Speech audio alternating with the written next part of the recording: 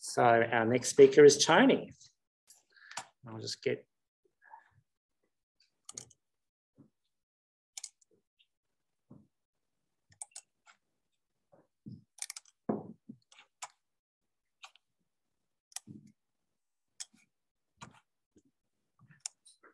Obviously got good taste. Not just before my talk.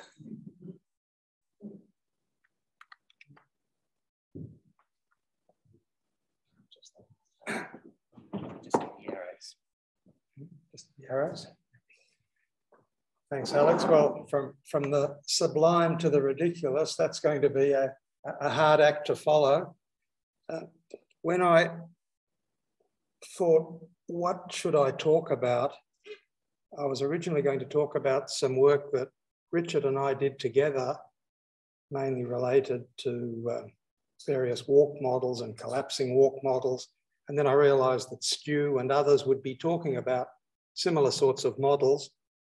And then it occurred to me to talk about some work that we worked on the same problem, but before we even knew each other. Richard started working on this problem while he was a PhD student, together with Jeff Joyce. And I developed an extension of that.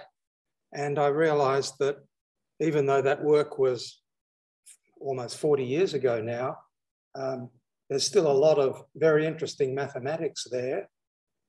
It seems to me that there must be a much more elegant solution than the one that I obtained. So hopefully in talking about this now, someone will be able to do a bit better. And it still remains an interesting problem. So without further ado, let's go. Well, my introductory slides are the canonical slides telling you what a self-avoiding walk is. I know this entire audience knows what a self-avoiding walk is, so I think I might skip the first couple of slides, except to say that is the picture of a typical self-avoiding walk on the square lattice. It's a walk on the square lattice that avoids itself. The sort of questions we want to ask, of course, is how many there are of length n, and how do they grow? Tony, we're not seeing slides advance again. Yeah, sorry. Julianne. Thank you. I think the same problem. Tony? Yes. With Zoom, it depends on which order you activate your screen sharing. Only unfortunately, I've forgotten the proper way to do it, but there's an order dependence there somehow. Okay. Look, one of the few advantages of being the age that I am is I can claim technological ignorance and leave it to Alex or Tim or Nathan to sort out, which is what I prefer. Could you move the camera slightly as well so we can see your beautiful visage too, Tony? Because it's a bit... Okay. Can you see the slide? Can you see the slides now? Can you see the slides now? Yep. Yes, can see self-avoiding walks, a typical saw. Yes.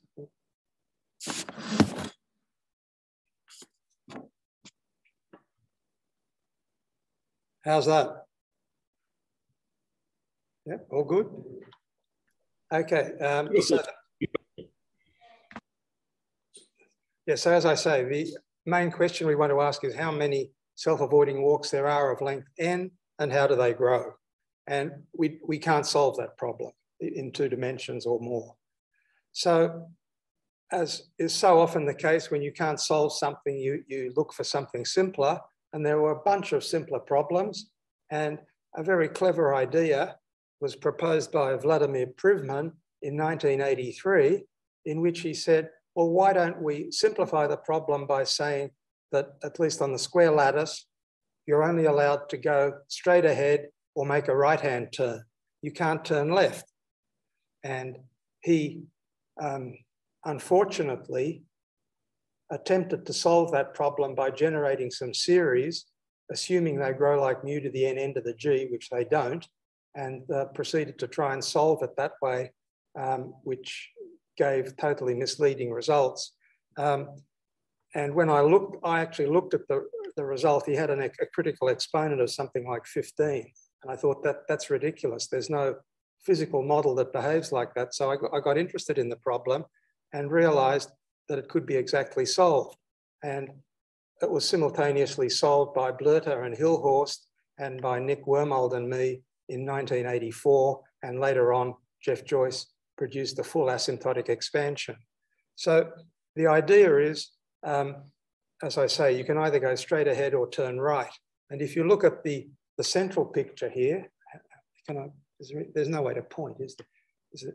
If you look at the central picture, you can see that what happens is that you start to produce a spiral. You start to spiral outwards. And at some point, you'll either continue spiraling outwards, making larger and larger spirals induced by this constraint, or you'll start to turn inwards. And once you start to turn inwards, you're doomed, because you'll get into a smaller and smaller spiral and you have to stop or you'll violate the self-avoiding walk conditions. So that as I say, such walks can only grow by spiraling outwards, and once their projection can see the walk, they are doomed. So, the solution, that there's a number of ways of doing this, and I'll show you a very elegant way in a moment, but the solution that Nick and I did made use of results of George Szekeres, which he proved in 1951. And for those of you who don't know, George Szekeres was a Hungarian mathematician, a few years older than Erdős and Szegő, sorry, a few years younger than Erdős, Szegő, and all those great Hungarian mathematicians, but was in correspondence with them and knew them back in Budapest in the bad old days, but was at that time professor of pure mathematics at the University of New South Wales, and I was at Newcastle, so we were only 160 kilometres apart. So the result that Szekeres had proved back in 51 for the number of partitions of n into order root n parts was known. And what we realized, if you consider single spirals, you can see that every second element has to be larger than the element 2 before it. So that the first vertical piece starting at the origin is shorter than the next vertical piece, which in turn is shorter than the other one, etc. So you've got there's an underlying integer partition here, and you can consider first single spirals, such as that shown on the left, and then work out how to put them together, as shown on the right. And it's not too difficult to show that the number of single spirals, which I'll call Sn star, has this generating function expressed as an infinite product, x over 1 minus x times the product of 1 over 1 minus x to the n. And hence the asymptotic behavior of this follows. Now, well, Nick did, but I didn't know any number theory at that stage. Anybody who knows number theory looks at that expression and immediately recognizes it. We didn't. But we took that expression and said, okay, you've got two such spirals, you put them together, what do you get? And you get the result that is shown at the end of the transparency. That is, you've got a sort of stretched exponential behavior, behaves like e to the 2 pi root n over 3 with an exponent 1 over n to the 7/4 and an amplitude as given. And as I say, Jeff Joyce, who was working with, or Richard was working with Jeff Joyce as a PhD student at the time, subsequently obtained the full asymptotic expansion. We published this, and Bruce Richmond from Waterloo was visiting New South Wales with George Szekeres, showed in the paper. They immediately recognized the result for single spirals, which is simply the formula, the asymptotic formula for the partitions of the integers. And Michael Hirschhorn, who was a lecturer at New South Wales at the time, found a quite elegant bijection to prove this. So there's on the left, I've drawn a partition of the integers, and I've drawn a diagonal line shaded in blue. And if you look to the right of that diagonal line, you'll see there are 4 dots and 2 dots. That represents the length of the horizontal segments. And if you look to the left of the diagonal line, you'll see 5 dots and 3 dots representing the length of the vertical segments. And that gives you a bijection between a partition of the integers, as shown on the left, and a spiral walk, as shown on the right. And so that very easily demonstrated our result purely bijectively with no calculations whatsoever. This immediately suggested the triangular case, but of course it also suggested the hexagonal case, but of course on the hexagonal case, the problem is totally trivial because you can only take 5 steps and that's the end of it. But on the triangular lattice, you have 3 possible cases. You can make the constraint that you can go straight ahead and turn through 120 degrees, which is the leftmost picture that I've drawn, or you can go straight ahead or turn through 60 degrees, or you can go straight ahead and turn through 60 and 120 degrees. And we'll call these cases 1, 2, and 3. And it was case number 1 that Richard considered together with Jeff Joyce back in the good old days. It actually involves a partition problem very similar to that encountered in the square lattice case. That is to say, each segment has to be larger than the preceding segments, and you get partitions of the integers which underlie the solution. Indeed, the number of single spirals has a generating function shown there where the infinite product, instead of being 1 over 1 minus x to the n, is a product of 1 plus x to the n, from which the asymptotics can be derived as shown there as Sn star. You've got the same e to the pi root n behavior, different constant, and the exponent is slightly different. And you can put 2 of those together in exactly the same way, and you get the solution that's shown at the bottom. And that's what Richard and Jeff did, and indeed did more than that because they found the full asymptotic expansion, so all the correction terms as well. I started to work on cases 2 and 3 in 1984 and quickly realized that more subtle partition problems arose. I'll show you some pictures in a moment, which will make it clear that we're not looking just at simply increasing partitions. The partitions that are involved are much more complicated. And I started looking at these more complicated partition problems, and I kept encountering papers by Szekeres, by Erdős, by Turan, and by Soleil, and all this Hungarian school of great number theorists. So I visited the University of New South Wales to discuss the problem with George Szekeres, and we immediately began a collaboration. I used the term loosely in that George knew what he was doing, and I was scrambling along behind, trying to keep up with him. So let's look at model 2. It turns out that model 3 is essentially no more complicated. So I'll focus now on model 2, and I've simplified things a bit, but it's still rather horrible, so I apologize. But there's a picture of a typical model 2 self-avoiding walk. And you can see that the nice simplifying features that we had for the square and the other triangular case no longer prevail. That is, some of the segments stay the same length. The first 4 segments are all of length 1.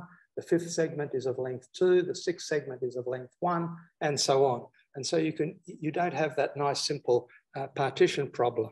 There's no obvious partition problem. We can construct a rather more complicated partition problem as follows. Okay, firstly, note, of course, every segment has to be of length greater than 0. We define the 0th segment as of length 0 as a technical feature.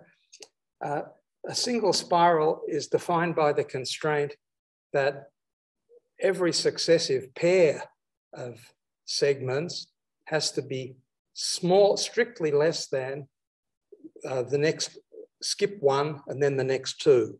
So let me go back, and you can see that U1 plus U2, for example, has to be strictly smaller than U4 plus U5. U2 plus U3, which is of length 2, has to be strictly smaller than U5 plus U6, which are of length 3, and so on. So the partition problem arises with pairs of elements with a gap of 1. So that's the first constraint.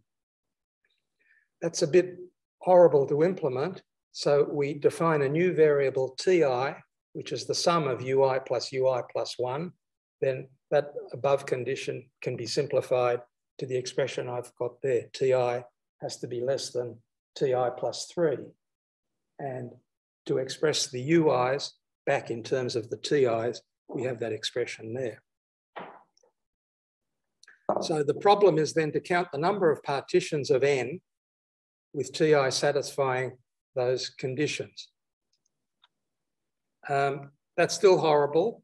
So we recast it by defining yet another variable d, which is ti minus 3. And then it turns out that the advantage of doing that is that n, the total length, can be expressed as a sum of these dk minus 3j's separated by 2, 4, etc. And the constraint equation becomes a sum of these triples, di minus 1, di minus 2, and then you skip and you go di 6, di 7 plus di 8, etc. And that has to be greater than 0. So that doesn't look a whole lot better. But then George had the good idea, we focus on the partition problem first and worry about that horrible looking constraint at the end later. And that turned out to be a brilliant idea. So this work required 2 new results, which in fact can be combined into a third theorem, which I'll get to in a minute.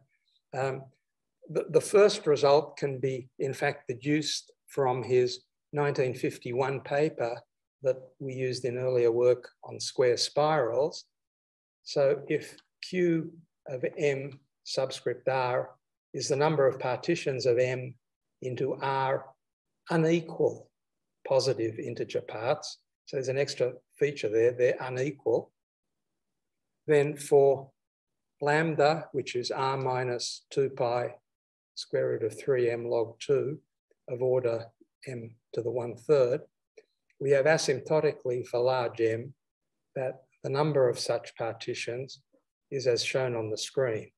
And the fact that we have the correction term is significant there because, and this result comes, as I say, from considering where the sharp maximum of this expression for fixed M occurs when the number of summands is in the neighborhood of 2 over pi root 3M log 2. And the point is that this distribution is Gaussian about some central value R0 with variance gamma root 3M over pi, where gamma is this constant 1 minus 12 log 2 over pi squared. So that's our first theorem. The next theorem was new, George derived this theorem, proved this theorem, and he thought it was sufficiently interesting that he subsequently wrote it up as a paper in the Bulletin of the Australian Mathematical Society. So if we define this variable sigma, which is the square root of n times the exponential of a constant over the square root of n, and then we let capital QKN denote the number of these partitions into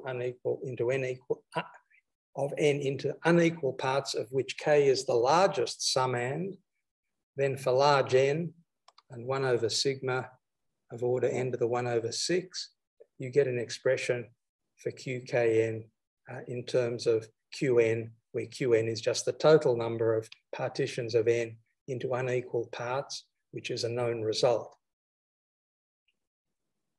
That theorem, in fact, extends an older theorem of Erdős and Lehmer. And the corollary is that for almost all partitions of n into unequal parts, the largest summand is k root 3n over pi log n, plus a term that diverges arbitrarily slowly. In our application, we need to consider the distribution of unequal partitions of n in which both the number of summands and the largest summand varies. And this is given by the third theorem, which combines the first two as special cases, plus a bit of extra stuff.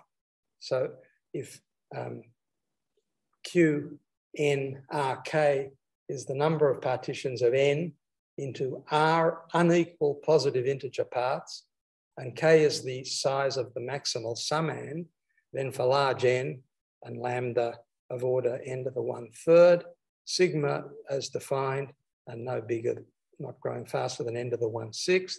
We have this rather horrible looking expression for Q of nRk, which contains theorem 1 and 2 in special cases. And this is the result that we need to solve the unconstrained partition problem. So now we go back, now that we've got this result, we go back to our problem. We can write n, the length, as the sum of 6 terms, where these, as the sum of 6 terms ni, where these ni's all sum a subset of the d's. Notice that the ni's are all of the form m1 plus 2m2 plus 3m3 plus 4m4. And the point about this is that all the terms that we need appear in this reformulation apart from dk minus 1. So we have to keep that in our knapsack as well. We haven't included that.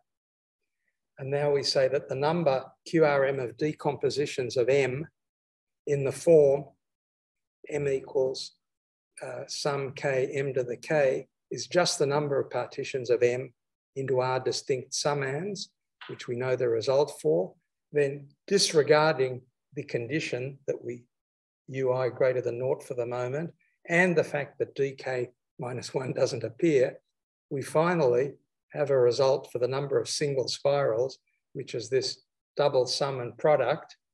And then we can use theorem 1, noting that QRN is similar to QR plus 1n, which grows like maximum of QRN as n and r get large, to get a messy expression, which has a sharp maximum when all the ni are approximately equal to each other and hence to n over 6.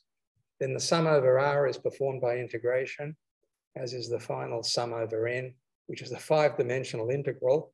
And that eventually leads us to this expression at the bottom of the transparency, Sn star, which again grows like e to the pi square root of n over a power, in this case, n squared.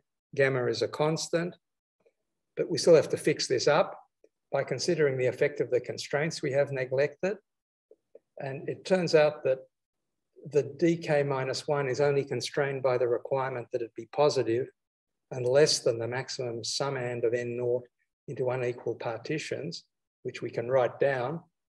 Dk minus 1 is as given there, so that the previous expression that we had just has to be multiplied by this factor to account for the freedom of dk minus 1. So that fixes that up. The final factor arises from the constraint that all the ui's have to be strictly positive.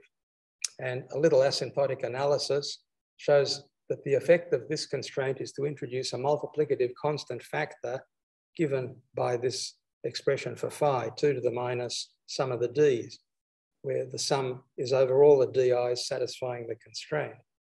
Unfortunately, we couldn't do anything with this analytically, so we switched to numerical techniques and constructed a sequence of inequalities which gave a monotone decreasing sequence of estimates, and then extrapolated that to give a value for this constant, which turned out to be around 0.009. And so we've finally obtained the expression shown there, phi.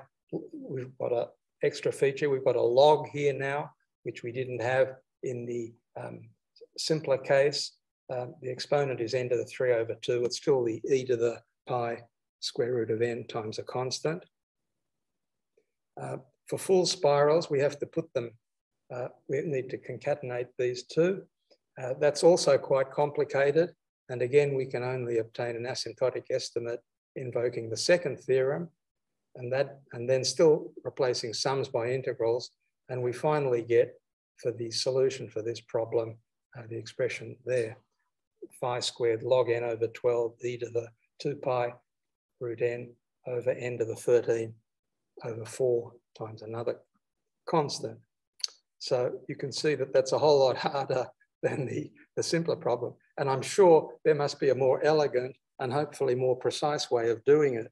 For the third model, model 3, which is where you can go through 60 or 120 degrees, this behaves in exactly the same way as model 2, the only change being in the value of the pre-multiplicative constant phi, which increases in this case to 0.16. And I realized that I've gone through with such rapidity and skipping over so many details that you can hopefully have got the general idea. But if you actually want to look at the details and hopefully do a much better job than we did, the paper is available in the 1987 edition of Journal of Physics A. So thanks very much.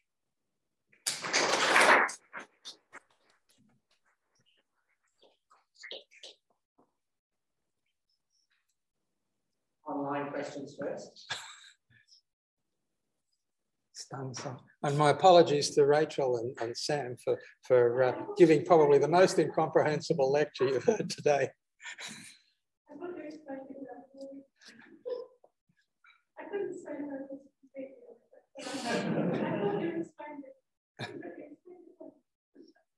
Anyone in the room?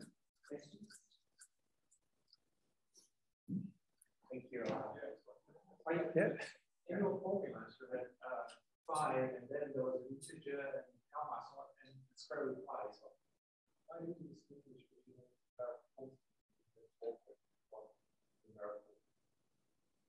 so why didn't I absorb the square root pi into phi?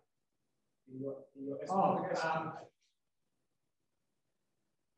because those were the bits that we could actually identify. Phi is clearly defined as a sum over. I mean, we could identify the constant phi. We just couldn't evaluate it. And therefore, we could separate the other constants. Yeah.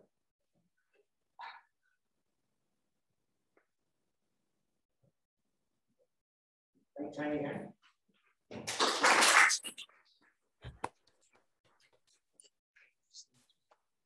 Oh, yes.